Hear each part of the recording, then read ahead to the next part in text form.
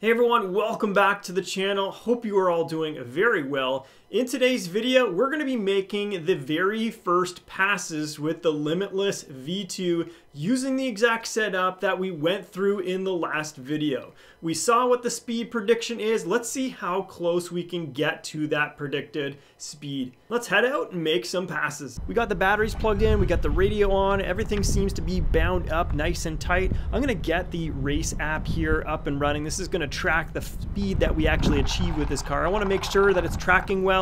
Often enough, I end up making a pass and I forget about this app just to confirm that it's actually tracking the vehicle. And then when I do that, I make a good pass and then I don't know how fast I went. And I'm sure this happens to others. It's super annoying.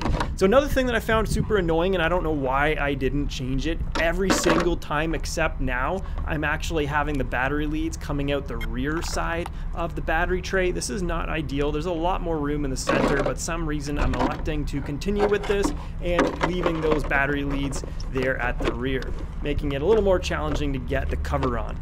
Nonetheless, we figured out, we get the body on, we take a look in one direction just to make sure there's no cars coming, and then we can send out the Arrma Limitless V2. Now the first thing I'm going to be doing is checking my trims, checking all the settings, and right away I'm realizing by making this turn that it's turning way too aggressively for any type of speed run vehicle. So that what I did there in that brake is set the EPAs down a lot, quite significantly, so I don't nearly have that much turning radius. If I am able to turn in about 3/4 of the road width here, that is a good setting. So I'm going to get the car out there, and as I'm doing that, I am adjusting trim. You did hear a couple clicks of trim being adjusted, and I'm going to make a slower pass just to make sure that everything is okay.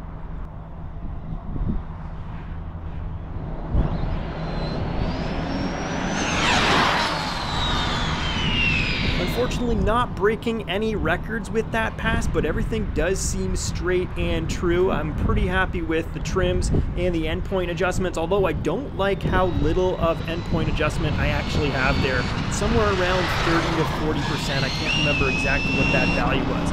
I'm pretty comfortable with this motor. I'm going to send it out for another pass. I know that we're not going to be over temp in these first couple test passes. So let's send it for pass number 2.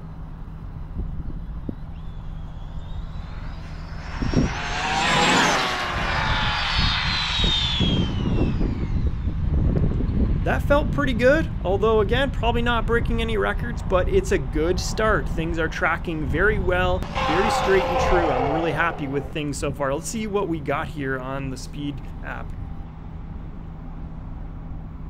180.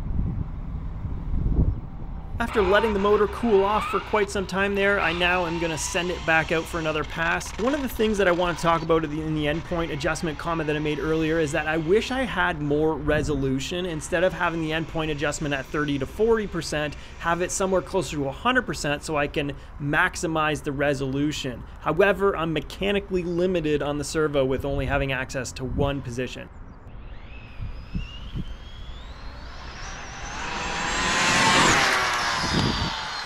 Pass felt good, felt like I did make an improvement there in speed, so we're going to get this car back in so that we can see exactly what speed we ended up achieving in that pass. Slowly going to make progress and push the car a little bit further, and all I need to do this and make it happen is to give myself more room.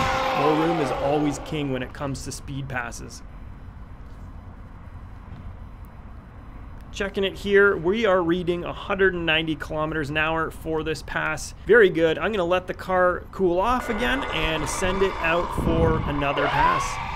This is what, like pass number 4, I do believe. So pass number 4 is coming right up. We're going to again try to push it a little bit faster every time than what we've achieved in the previous run. Now I know I'm battling voltage drop during this. I don't have fresh batteries every time, but that's okay. We don't need to hit maximum peak speed today. We're probably not going to do it since we already chewed up that top nice fresh voltage.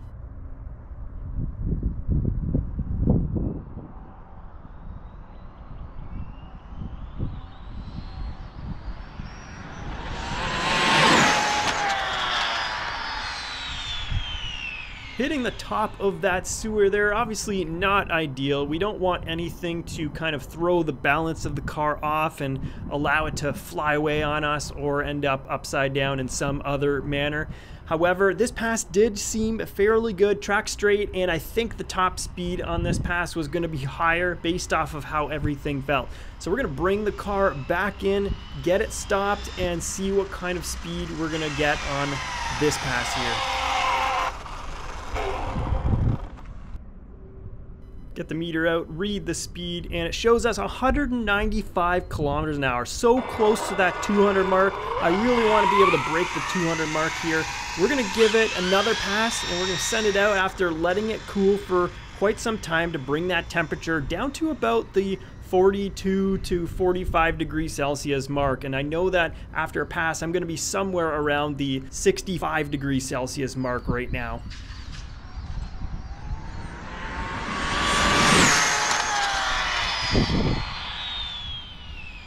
Pass felt really good. Let's return the car and read this speed here. 202 kilometers an hour we just achieved. So we just broke the 200 kilometer an hour mark. I'm going to show you that. I'm going to take a screenshot here, share it right here. 202, that's where we're at right now. Well, there you have it, guys. I think there's a little bit more speed we can get out of this gearing before moving on, so we're going to do exactly that. As always, like the video if you do. Don't forget to hit that sub button so that I can see you guys in the next video. Thanks a lot for watching. See you in the next one.